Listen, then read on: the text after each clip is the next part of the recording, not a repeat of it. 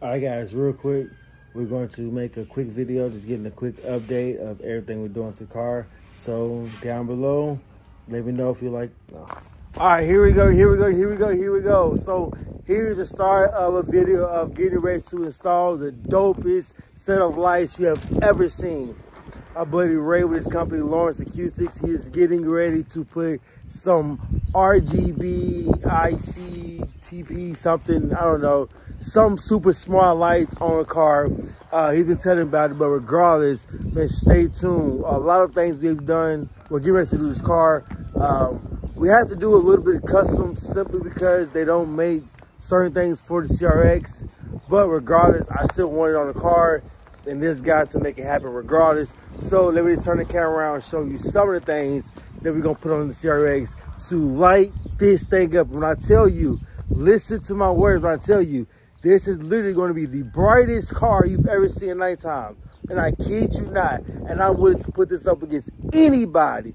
This car is going to be literally the brightest thing ever. Lights everywhere. Let's go.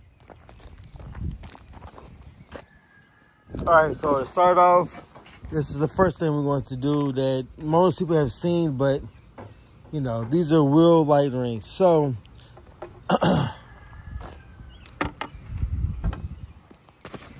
so I'm gonna post a picture down below, but most of you guys don't know me. So when I had my very first car, it was like 2009. It was a Chrysler Sebring. I'll make sure I post pictures right here. And I wanted lights in my wheels because I had chrome wheels at the time. At the time, chrome rims, were a big thing. And being able to put lights behind them to make the chrome and the lights reflect off of them was super dope. So this didn't exist at the time. So what I did was I took some just regular LED lights and I taped them along my calipers on both sides just to wire them up so I can have LED lights. And they were super cool. Like no one had them, and I was so hyped to drive around the city. So to have the technology now, to have these, is so much of a blessing. But yeah, anyways, back to CRX. All right, so here's the dilemma. The CRX wheels are only 15 inches, all right? And the smallest light kit I can find is 15.5 inches, which is still way bigger than the actual rim of the car, yet alone the inside diameter that this needs to go around just to fit around the rotors and calipers to have the LED lights on it. So what we have done and what our idea is, because we're not using these LEDs at all, we don't care about them, we have pretty much stripped off, we're in the process of still stripping off the LEDs completely, and then we broke the solder joint on the inside of each of the rings. So on the regular ones, they have a nice clean solder joints from the aluminum. So what we're going to do is we're going to crack it open and we're going to forcibly resize to the ring size that we need, and we're going to put a metal clamp around it to whatever size we need, so it's going to be able to hold that size, so it's going to fit with the size of my wheels, so I still have the ability to be lit up. Secondly is as you can tell, most light kits just put the one LED light on the outside, but because Ray is extra, what we're gonna do is we're gonna put an LED light on the outside and on the inside as well. And the reason why is when you have the lights on just the outside, a lot of the end of the rim kind of gets missed as far as the brightness of the lights. And in order to go for the brightest car at nighttime, we must have lights every inch possible. So we're gonna put lights on the inside and the outside of each ring. And when I tell you guys, matter of fact, you know what? I'm gonna show you a real quick glimpse of what the lights can do. Watch this. All right, so we're in the paint booth real quick. So Ray just hooked up the lights. I don't know how he got it rigged up, but he rigged it up somehow just to show what the lights will look like. So these lights is gonna be going inside the wheel rings I just showed you. We're gonna put one on the outside of each wheel ring and one on the inside. So once again, I'm gonna tell you right now, these lights are gonna be extremely, extremely bright. And even this video I showed you right there, that was on a standalone battery that was already halfway dying, and they still was that bright. So you can only imagine. Anyways, let's get to the next new update we have. It's this box right behind us. Let's go.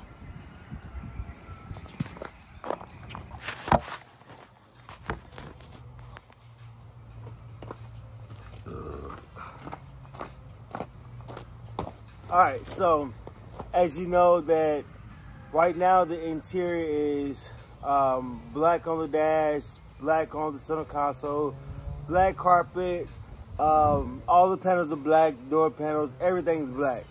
But the seats and the box right now is white. So got inspired by one of my buddies that I follow on YouTube by the Strap Man. And I think about a year ago, he had a Lamborghini Aventador, and he had the guts done all white. And I was like, dude, that'd be so dope to do it. But I was like, yeah, never in a million years if I actually do it. So my buddy, well, my buddy, Ray, as always, was on something on his iPad one day and was searching carpets and found out that we can get brand new carpet for the CRX. So I was like, good, because right now I have the old stock carpet in there, and for years I've tried to spray paint it to get it darker. I've done it like at least 3 times. It always looks good for about a day or two, then it always go back to look like crap.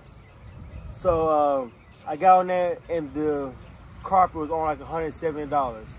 And I know that in a restoration build, it's never the big things that grabs people's attention. You know, it's never the rims or the actual paint or the seats. Those are big things, but it's the small details. You know, the clips, the door seals. You know what I'm saying? The screw holes being missing. It's the small things that actually make a car go from looking nice to looking really, really nice.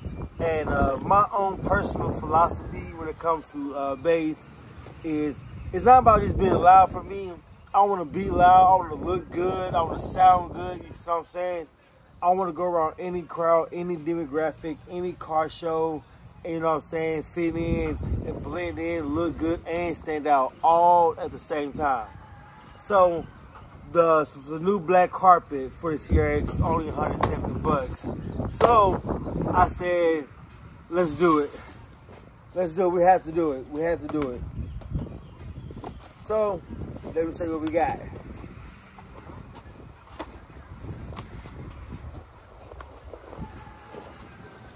Oh, I had a surprise in there. I had to move out the way. So anyway, so we got this from Auto Customs Carpet.inc.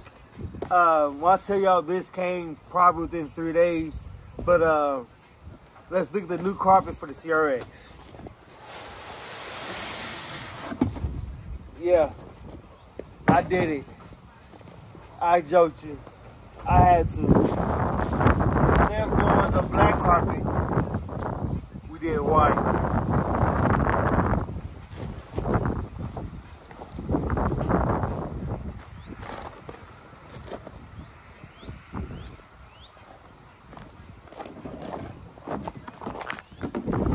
Yes. So we have, oh man.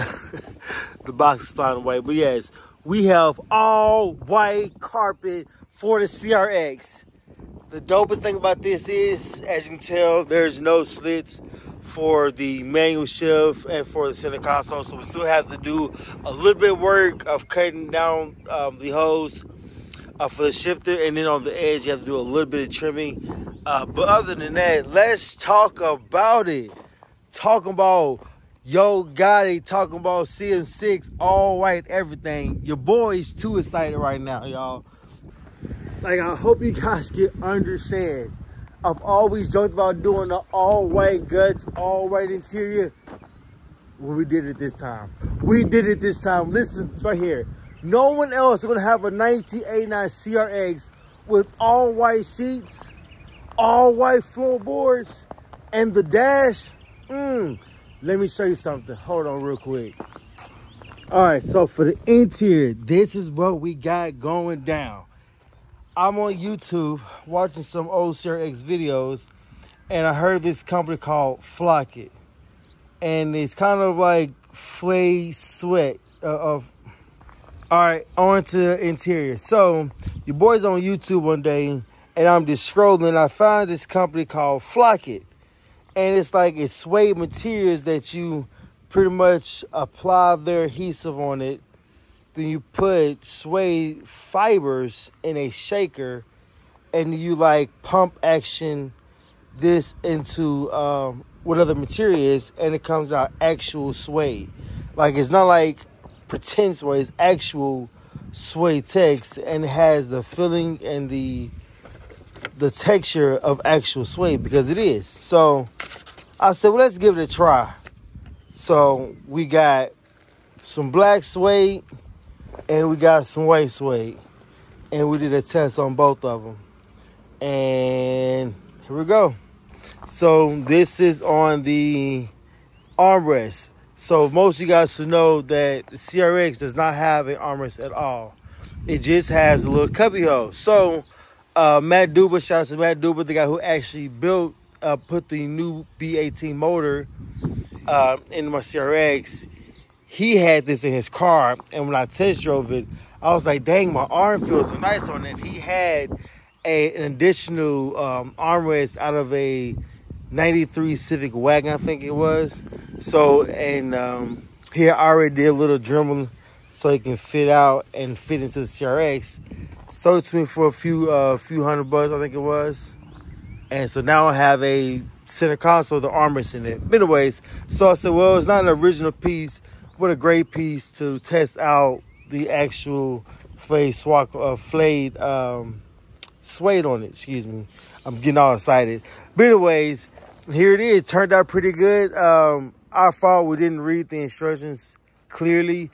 It did say to make sure that if you're going from a black, to go ahead and spray with an oil-based enamel spray paint before you apply the glue and the flock. So therefore, the coverage is much better. Didn't read that part. Nevertheless, it was just our test piece. This is why we do test piece, so we can test them out and see how we can do better and how we can make it look better on the next one. So this is our first time doing it, and to be honest, it turned out pretty okay. And I see why they say you should make sure that the base of it is white or whatever the color you're spraying, simply because the glue and the flock is not going to give you 100% coverage, and you only have one opportunity. It's not like you can come back and add more glue or more flock. The texture is not going to be as smooth. It's going to show the marks of the paint strokes if you're not smooth. So always do a test, but nevertheless, this is the first test. But it came out pretty good. I can't complain. I don't have $20,000 to make sure the interior looks amazing, but I still want to stand out. I still want to make sure that when you see this car, you know it's Mr.ChoKolate's car. So I had to go above and beyond. So I can't really complain. So with the white on the center console, with the white on the floors, on the floor carpet, you already know we have the white seats, but here we go. And then on the last one, on the black, so the black, we're going to do the door panels, the dashboards, all the rear quarter panels, going to put that in black suede. So we're going to have the top of the CRX going to be in black suede, with the bottom of it in white, and just the middle console all white, with the white on the floors, white on the seats. Let me say it again, because I'm not talking fast. Y'all listening slow. Hold on. Let me say this again. We finna have black suede on the door panels, on the top of the door panels. Black suede on top of the dashboards, with white suede on the bottom of the door panels, and everything underneath the dashboard will be white suede, with the entire middle console completely done with white suede, with the white seats, with the white carpet. Your boy is finna go all white everything. I hope you guys can understand the intensity of my voice when I tell you this thing is finna be phenomenal. Stay tuned. I got one more update. Let's go. All right, so on to the next topic. Let's talk about the radio. So we're not going to be keeping the CRX looking stock. We're not going to pretend it's going to be a stock vehicle. We are customizing everything about this vehicle. So for those people who would like a stock vehicle or who like the vehicle to be restored to as close to factory, this is not that build. We are trying to make this thing outlandish as possible, that everyone and their mama know this car when they see it. So we're not gonna stop when we get to the inside. So a few months ago was in my garage and Ray was joking around and put my iPad Pro up against my middle center console to see if it actually fit. Well, it looked good. Well, we've been debating for the last 4 months on how to actually make this kind of look like the Tesla iPad, but in a CRX. That's the goal. So that's what this is what we came up with, pretty much. All right, so this is my iPad Pro, the 12.9. It is huge. It is huge. So this is what we're gonna do. So instead of going with a traditional radio, we're gonna go with a DA18 BT2 audio receiver. Now this thing right here goes extremely far, but all the way it is pretty much is it kind of takes the place of your head unit. So it's still your head unit, but just without the screen and display and all the other settings features. So it goes straight from the RCAs straight into the amplifier, and then on the back of it has 3 wires. Let me show you 1 second. Okay, so here's a better view of it. All right, so pretty much it has RCAs that are coming straight out. Now, for us, luckily, we already have a Tarion processor that we got a processor that we're going to run this directly into. So it's going to be very, very simple. And then these are all the wires. So you have your, of course, your power ground, accessory, and then your terminal wires as well. So we're going to go stream Bluetooth from the iPad straight into the processor. And this processor is going to go right into the, excuse me, start over. We're going to stream Bluetooth stream from the iPad straight into the Bluetooth receiver, from the Bluetooth receiver straight into the processor, and then you guys, the signal will get diverted to whatever amplifier. So pretty simple. I've had this version before. I've had the second version. This is the 4th one. Now it's waterproof, so it can go out there in the water and marine motorcycles. So it has a lot more cool things to go along with that. So now on to the second part of how we're going to actually make this work. So we're on Amazon for, I don't know. Okay, so with the iPad, what we're going to do is we're going to, so with the iPad, with the processor, we had to find a way to mount it in the car so that way it looks fit and finished, but don't have wires everywhere in the car. So I know I said earlier that the goal is to not make the car look as stock as possible, but the goal is also to make the car look aesthetically pleasing to the eye as possible.